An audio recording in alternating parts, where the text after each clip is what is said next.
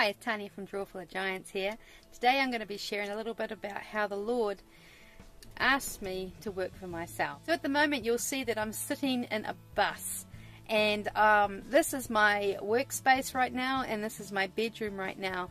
I'm creating this YouTube theme about how I do business with God. Everyday, practical, tangible advice that He gives me.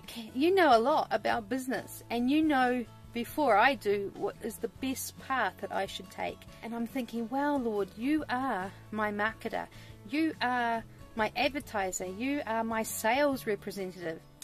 I realize that the Lord really would like for me to share these experiences.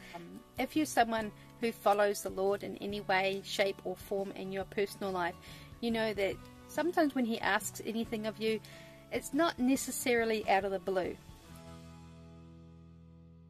There was a time when I had a friend who worked for himself. You know, he just had this whole entrepreneurial life that I really admired, and I remember thinking, you know, this is fun. This looks really interesting. You know, I wonder whether I would be any good at business. It wasn't a dream. There was no connection to I want to do this for myself. At the time, I was a single parent. I had other, you know, creative things going on, and I think also I started studying. So the idea of working for myself was very, very far away from me. Actually, it wasn't even an option.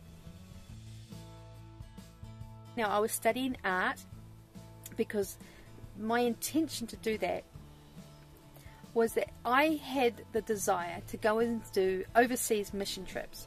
In my denomination, there is a kind of a requirement that you had to have some college education, and I was a high school dropout as such, and I thought, well, if I had to go get an education, I might as well do something that I'm really good at, and so I can enhance it. That was my reasoning.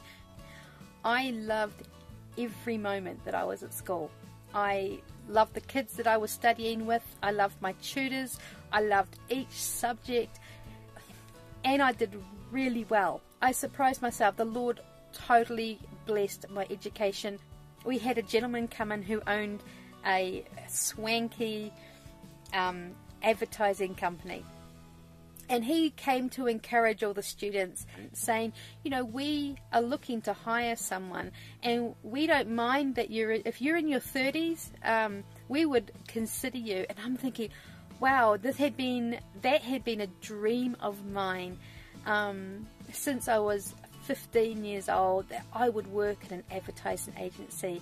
I had worked one before computers were around when I was 17 and 18 years old, and so my desire was to get back into one. And after 3 years of studying and totally being immersed in the world of graphic design and illustration, I'm just thinking, I'm gunning for this. I carried on with my classes. I invested myself in my education. I'm sitting at my desk, and it's almost like the Lord comes in quietly and He leans over and whispers in my ear, I want you to work for yourself. And that was it. And I caught it, and I looked around, and I'm thinking, I heard that, Lord, you want me to work for myself. I said, are you sure? And I had all those reservations because I saw myself as someone who didn't know anything about business. Could I be someone who can work for themselves? As I contemplated that and wondered whether that was in fact true, He confirmed it.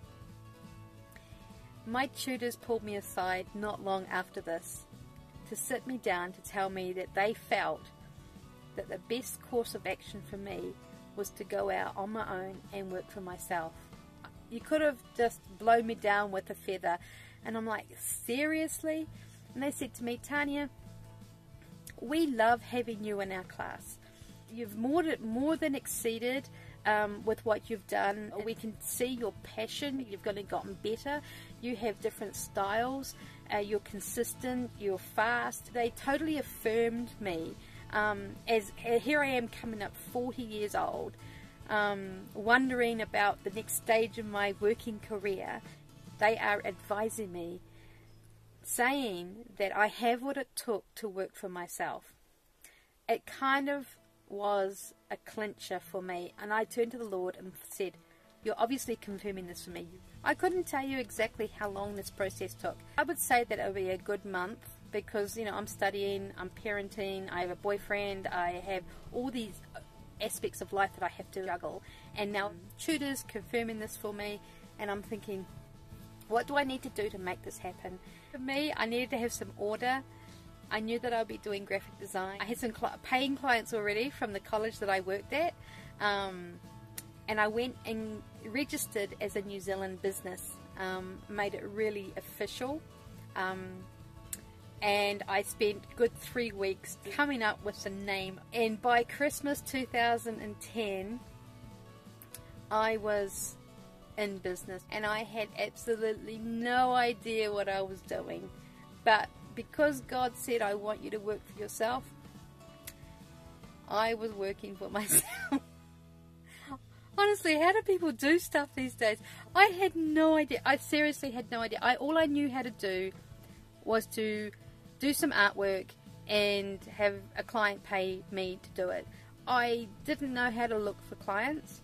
I didn't know how to talk about what I did. It felt really strange to me to, you know, speak up about, you know, hey, I'm a designer and I can do this and I'm amazing. I just didn't feel very comfortable for me. I didn't even know how to turn to God in the capacity of how to run a business. So that's the story of how the Lord asked me to be self-employed. He never said that I'd be an entrepreneur. He never said anything like that. I think that would have just totally freaked me out.